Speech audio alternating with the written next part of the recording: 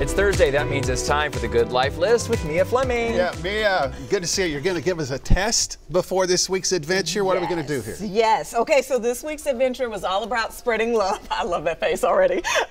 With a llama. So I learned so much about these cute little animals. I wanted to see what you all know. Okay. And I know you might have a little edge in this one. Okay. All right. So we've got. So you've got your paddles, Okay. A or B. Okay. So the first question, and I brought the bell, so you can ring the bell. Oh. And then make Give your your answer. answer? Yeah. Okay. Okay. So question number one. One of the ways llamas communicate is by humming. Is it A, true, or B, false?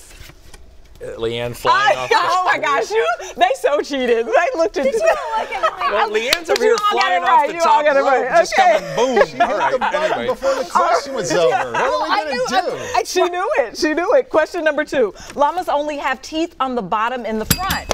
Okay. Is that A, true, or B, false? Oh. Dave, I'm afraid you're wrong. They're It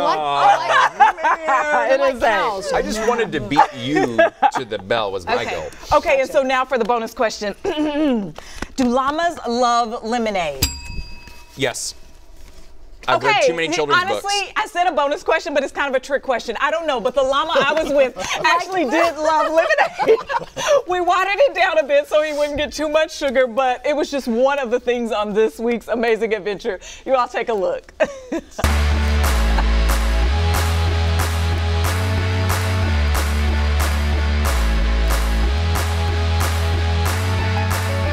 It's one of my favorite quotes and one I try to live by. It's actually how all of this came about. I'm walking a llama. I'm walking. Is that yummy? Is that yummy? The moment I spotted this cutie on social media, I gave myself the dare to spread some love. A little llama love. Fast forward a few short days later, and I officially met Goose. He's a therapy llama. I've been training llamas and alpacas for a while. But this is the first one. He's the first one that's been this good to be able to do this stuff with, yeah. Wow. I think Katie here has one of the best jobs ever. But I had to know, why a therapy llama? Well, they're just neat animals. They're unique and it's something different. I mean, you bring them out here and it attracts so much attention. She says the best part of it all? The reactions people get. It's really cool. It's cool.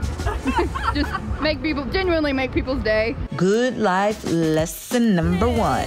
Finding a way to make someone else's day just might make your own. You think that you've seen it all. Man, this is something awesome. Thank you so much. had the llama today. Yes, I did. How you doing, buddy? I love it. Are you getting the love today? Yeah. All right, we're off to spread more love. Thank you, friend. Hi, Goose. How are you? That positivity right there. See, it touches you in the heart. It does. She's so soft. We are spreading llama love, baby. You need some llama love today? I kind of want to pet it. You kinda want to? Go in there. She's loving from afar. Yeah, from a distance. Okay. Watching from a distance was this awesome goose admirer who wanted to share some love. Want to come get some lemonade or some ice? What'd you think? Ooh, Daddy. Oh my God. No, that is the best. After a little break, we were back at it. We got another shy one. Ooh. He's super sweet. How sweet. Good life lesson number two. Breaking out of your comfort zone just might lead to that feel-good moment you didn't even know you needed. This is cool. I would have never done this if it wasn't this opportunity. Thank y'all. Bye. As many were out here during a lunch break, they were still making time to get a little llama love. I said, what is that over there? I need to come over here right now. I was reminded it's okay to take a little me time. The final good life lesson today in living the good life. Good, thank you. This made my day. Oh, you are the sweetest.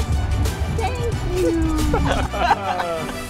That is awesome. Oh man, the best ever. Walk around downtown Tulsa with a llama. For sure. But Spreading love. I got to ask you though, have you ever had a llama spit on you? I have not, thank goodness. So years ago, there were a lot of national stories about llamas on the loose. Right. And so when I went to the Tulsa Zoo, I got up in the llama's face to get the, I was getting the You were scoop. getting yeah. He gave it right He back gave to me. it right. Take a look.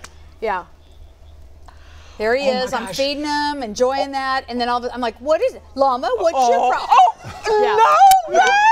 If I would have seen this video, I would have known the tooth answer. No. Right? Look at those big I think we got it in slow-mo. Oh my gosh, Leanne, no way!